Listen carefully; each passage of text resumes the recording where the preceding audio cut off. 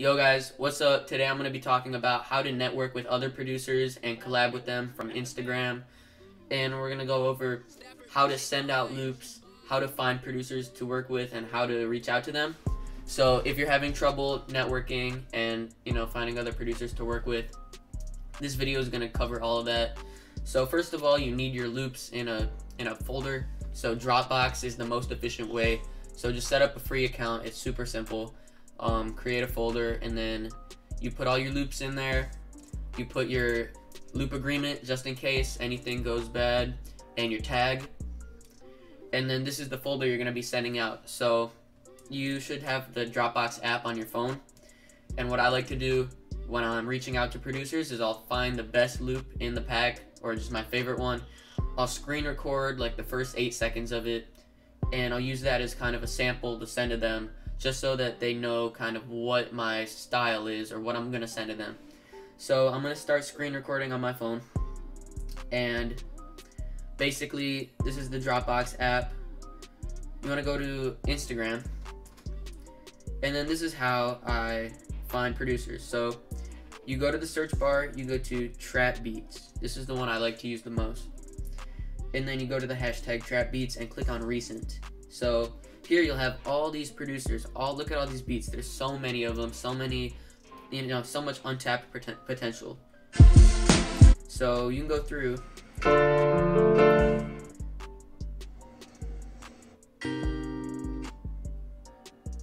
So I have my loop pack is kind of like, Wheezy stuff, like Pyrex Whippet type stuff, kind of that, dark type ambient loops. So I'm gonna find a beat that sounds like that, and then I'll get back to you.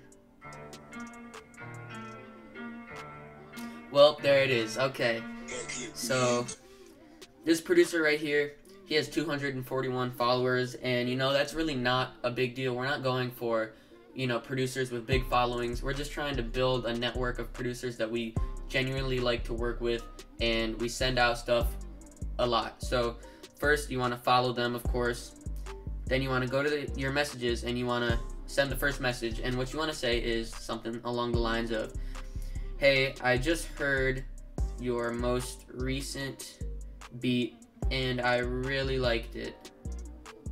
Then you can say something like, your drums are really bouncy. I have some loops that I think you could kill.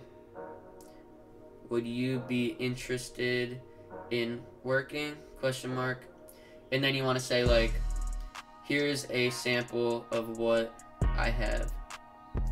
Then you send that out, and then you go and send your sample, your screen recording, and then when they respond, or if they respond like sure, you want to ask, send them through the email or just in the Instagram DMs, and then right here on Dropbox you're gonna be able to get this link right here, and this is the link to the loops, and you're just gonna want to send them that, and then from there, the ball's in their court. They can use the loops, they might not, and then you just want to make sure that it's clear that you own 50% of that beat, and you can go back to the hashtag and just find more producers, reach out to more producers, and just do this pretty much as you want.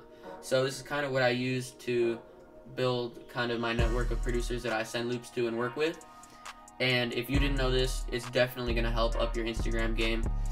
You're also going to get a lot more followers from this, and it's really just all around a good idea to build your network of producers that you work with. So if I helped you, please leave a like, comment, subscribe, do whatever, and I hope you enjoyed. If you want more videos, let me know, just leave a comment, and I'll see you guys later. Peace.